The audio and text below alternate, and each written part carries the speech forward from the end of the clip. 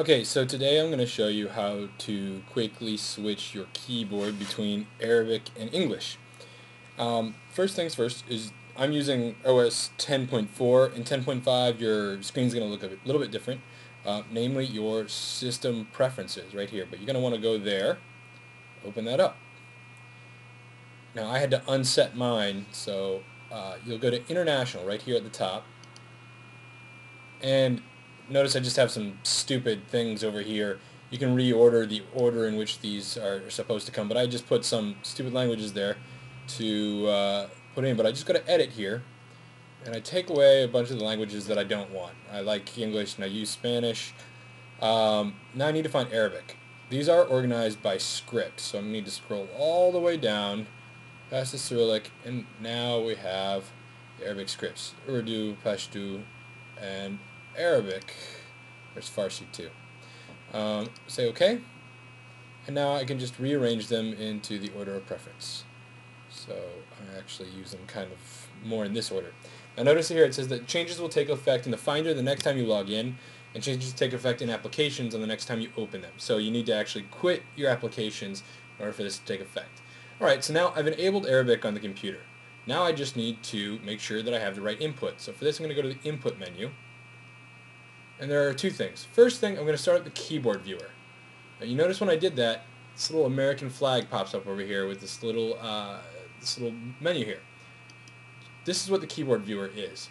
It's just what it says it is. When I press a key, that key lights up. So I can type my name, and you can see it pop up on there.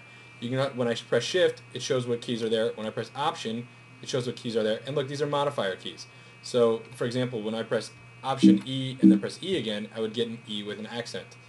Now I need to enable the Arabic part, and I use Arabic QWERTY, and I'll show you why in just a second. So I click that, and it's open. Now, what I need to do is select next input source and menu.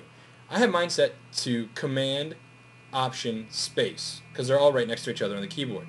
The problem with that is when you do that originally, you're going to see this little warning. So go ahead and press keyboard shortcuts, and that's going to open up, and you can see my keyboard shortcuts. Scroll down and you'll see there's input menu. I've selected the next input source in the input menu with Command Option Space. Now show the spotlight window does the same thing. I don't use that. Sometimes I might show the spotlight field, see, but I'm not showing the window. So I've just disabled that so that I can enable that. And that's what you've got. Now what I've got up here, you can see I've got the US and Arabic QWERTY. So if I go to Arabic QWERTY, you'll see why I like it so much. Showing here, the letters basically come in their where they would phonetically.